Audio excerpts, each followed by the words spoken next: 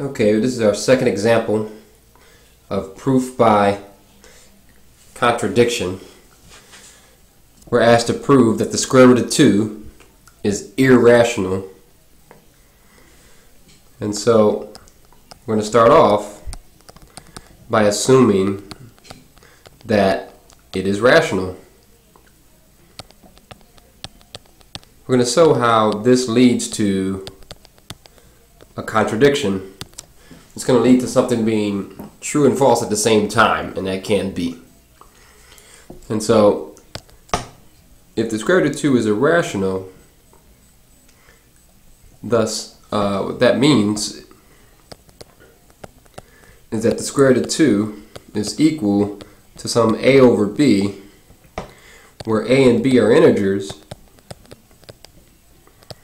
and b is not 0. Now, if a and b had common factors, then it could be reduced. And so what we want to do is we want to say that this fraction is in lowest terms. So we're going to say that a and b have no common factors.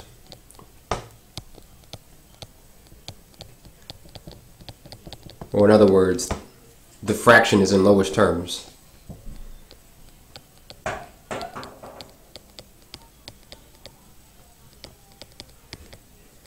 Okay, great.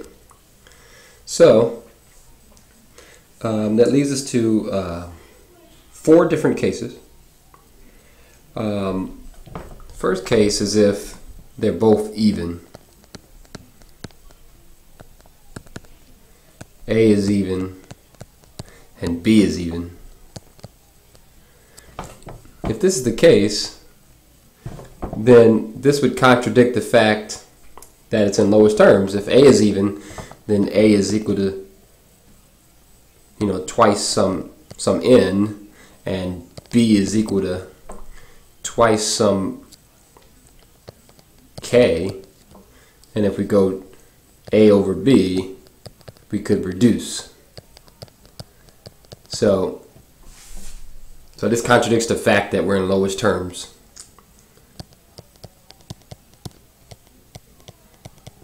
They should have no common factors.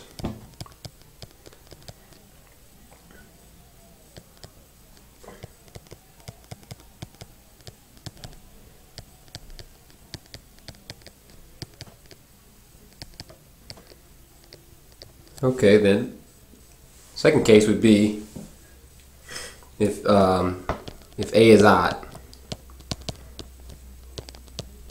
and regardless, let's go B even, and B is even.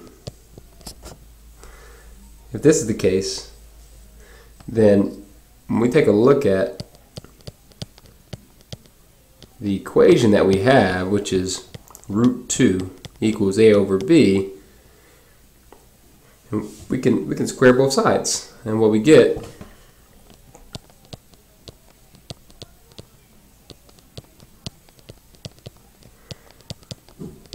is that 2 is equal to a squared over b squared, or that 2b squared is equal to a squared. This means that a squared is even.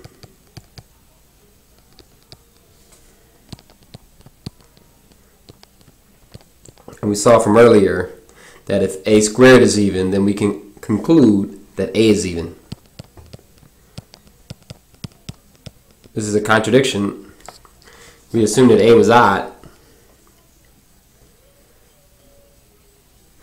This contradicts the fact that a was odd.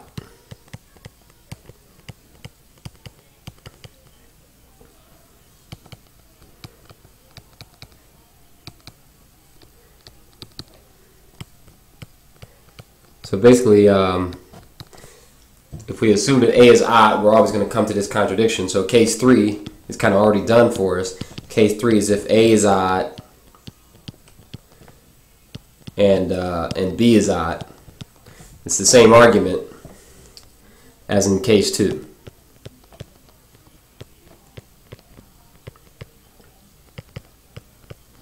So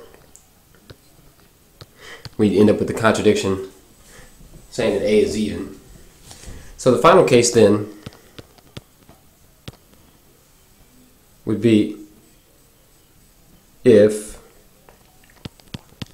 A is even and B is odd. That's the final case. Let's show how this also leads to a contradiction. Go back to our original statement that the square root of 2 must be equal to some A over B. Make that same conclusion that A squared is 2B squared, squaring and then multiplying.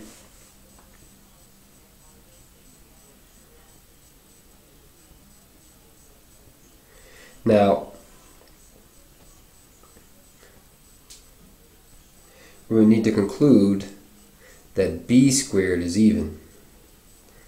How can we conclude that? Well,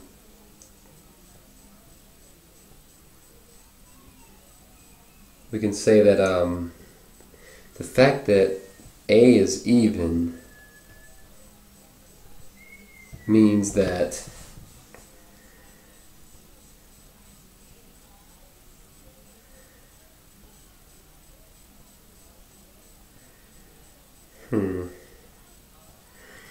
the fact that A is even means that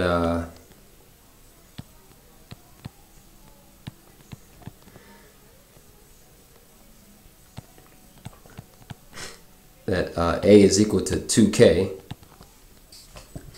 and so A squared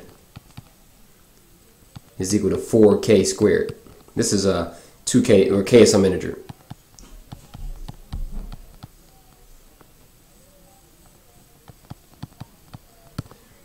If A squared is 4K squared, then what we're looking at then is 4K squared is 2B squared. Divide by 2, and what we get is that 2K squared is B squared, or that B squared is even. And if B squared is even, then of course this, from what we saw earlier, we'll have then that B is even.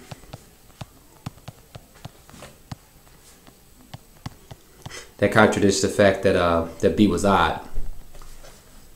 So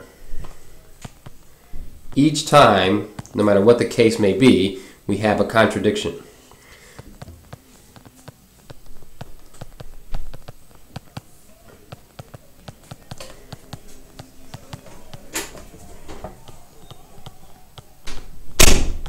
So we have to conclude that none of these are possible. And if none of these are possible, then basically we can't write it as a fraction of A over B. So everything was contradicted. All cases were contradicted. All cases led to a contradiction. So we must conclude then that our original assumption that the square root of 2 is rational is wrong. So the square root of 2 is actually irrational. And that's what we were trying to prove.